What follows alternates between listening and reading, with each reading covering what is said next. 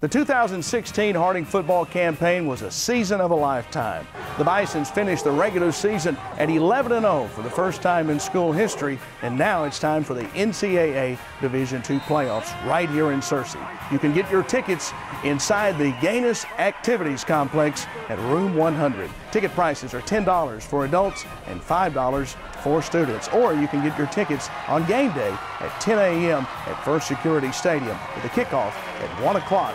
As Central Missouri is in town. We would love for the entire community to come out and support this Harding football team in the NCAA playoffs. Go Bisons!